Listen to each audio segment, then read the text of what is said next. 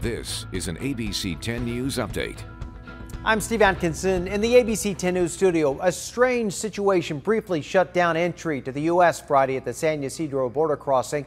Multiple sources tell us a false rumor started spreading among migrants that U.S. policy had changed and they'd be allowed across to seek asylum. Large numbers of migrants rushed to the border. It took some time for Mexican officials to clear the area. All lanes have now since been reopened.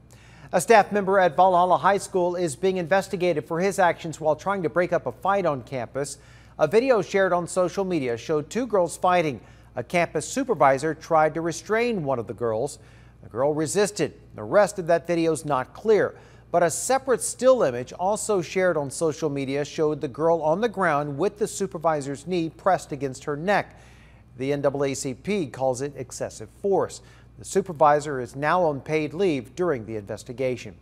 And the Coast Guard is calling off its search, but the Navy will continue looking for those 5 sailors still missing after a helicopter crash. The MH-60S helicopter crashed off our coast during a routine operation on the Abraham Lincoln. 1 sailor was rescued. 5 others on board the carrier, they were injured.